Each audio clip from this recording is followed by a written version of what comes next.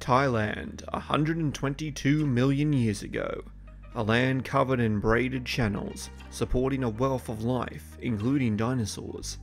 In a shallow recess is one of many predators that call this wet region home.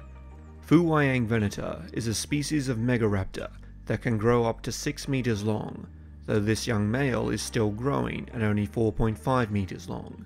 Striding through the knee-deep water on his lean legs, he is built for sprinting and running down fast prey, but the shallow waters are full of potential food, if he can find it. The predator spots a turtle beneath him and plunges his head into the water. He resurfaces with the reptile in his jaws, and then grabs it with his hands.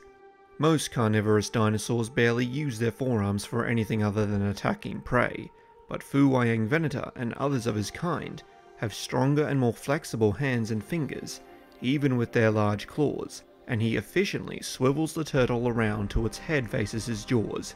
The turtle can't tuck his head deep enough into his shell, and the dinosaur is able to feed on the soft parts of the unlucky reptile.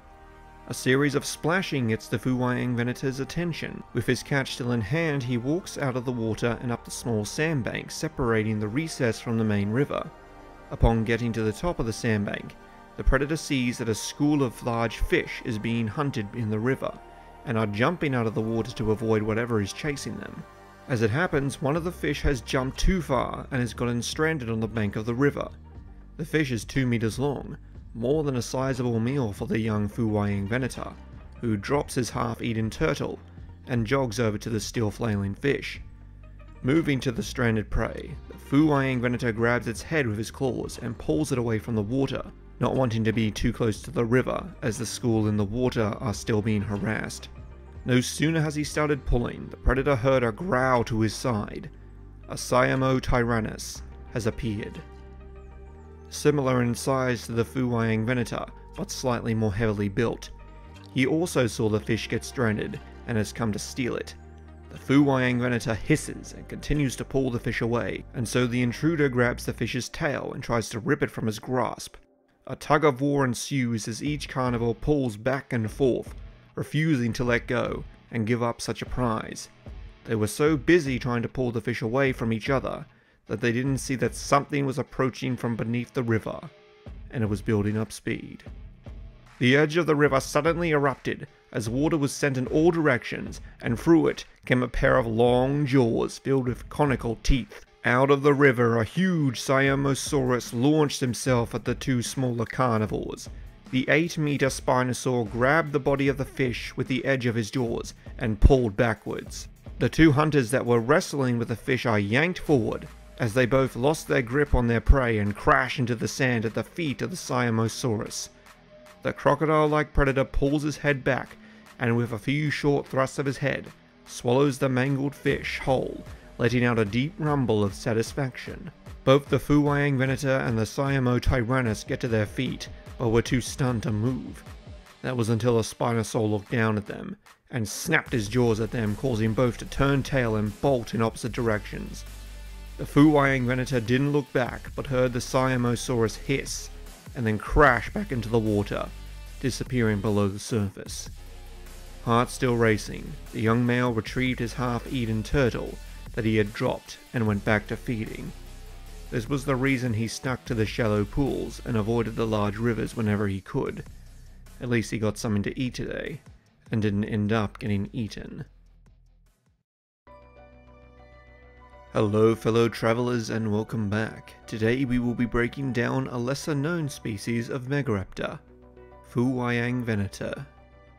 Phuwiangvenator's first remains were found in the Phuwiang Mountains in Thailand in 1993, but weren't named until 2019. It belonged to the Megaraptoridae family, and is the oldest known member of this family, living in the early Cretaceous between 125 and 120 million years ago. Though the remains we have are mostly incomplete, parallels have been drawn between the closely related Australovenator from Queensland, Australia, which itself is only partially more complete. It could have reached lengths up to 6 meters long, stood 2 meters tall, and weighed between 400 and 500 kilograms. As said earlier, Phuwiangvenator is the oldest member of the Megaraptoridae family, along with Phuwiangvenator from Japan. These two species have assisted in better understanding the early evolution of the group as a whole, and have helped support the hypothesis that Megaraptors originated in Southeast Asia before spreading over the southern continents. Now, the family of Megaraptoridae are not closely related to what you think of when you hear raptor. Those belong to the Dromaeosaur family.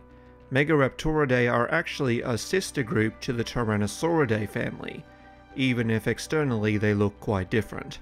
Phuwiangvenator would have been a lightweight, fast-moving predator, but unlike most other theropods, Phuwiangvenator and its relatives would have mainly used its powerful forearms in catching and killing prey.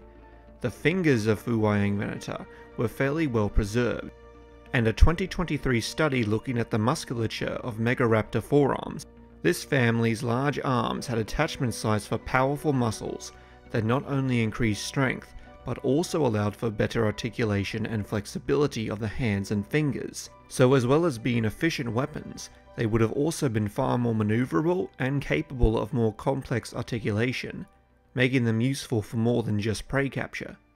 However, these features are more pronounced in younger species like Australovenator and Megaraptor itself. So did Phuwiangvenator have these?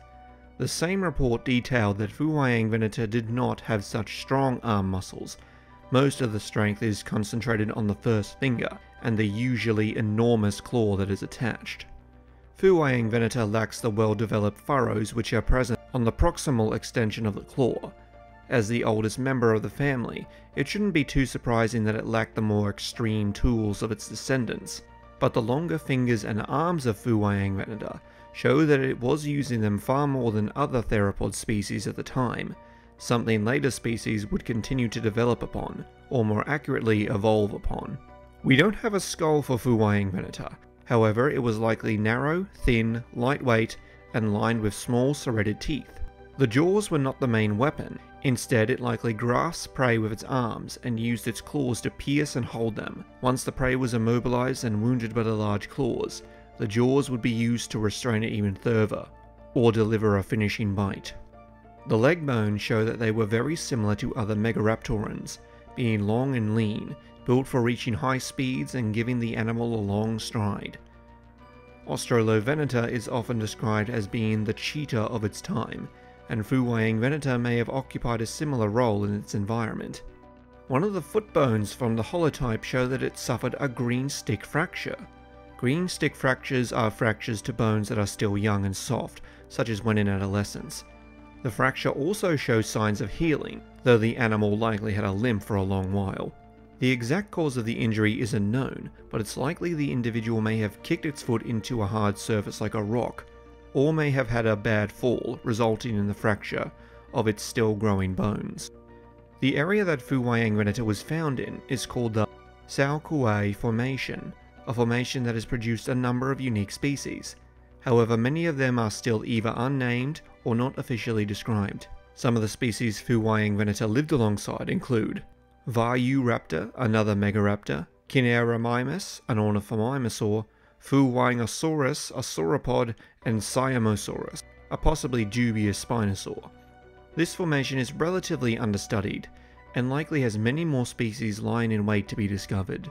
So, Phuwiangvenator, the forerunner of the Megaraptor family that set the stage for things to come as they spread over the southern continents. But what do you think of Phuwiangvenator? And for my question of the week, in terms of hunting, do you think it's better to arm your extremities, like powerful arms and claws, or to simply have a powerful bite force, even if it puts your head at risk?